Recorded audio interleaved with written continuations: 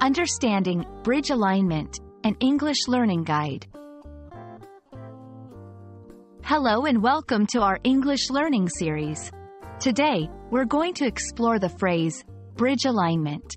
This might sound technical, but don't worry, we'll break it down together.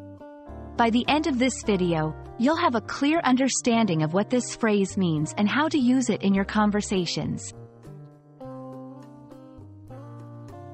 Let's start by dissecting bridge alignment.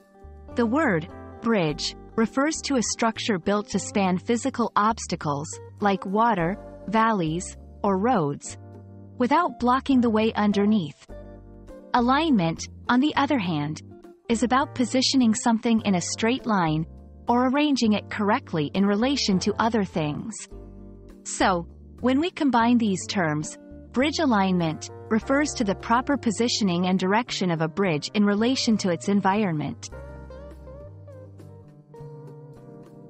In real-world scenarios, bridge alignment is crucial in civil engineering.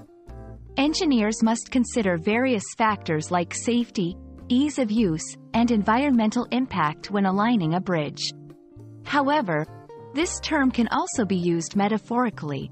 For instance, in a business meeting, someone might say, "We need to work on our project's bridge alignment," meaning they need to ensure all parts of the project are properly coordinated and directed towards the same goal.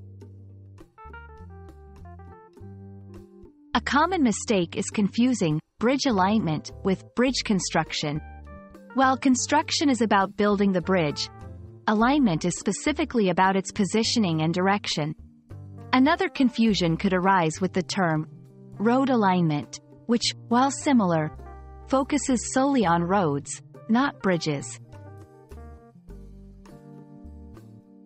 And that's a wrap on bridge alignment. Remember, it's all about the positioning and direction of a bridge, be it in a literal or metaphorical sense.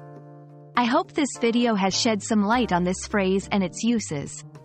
Thank you for watching, and stay tuned for more insightful English language learning content.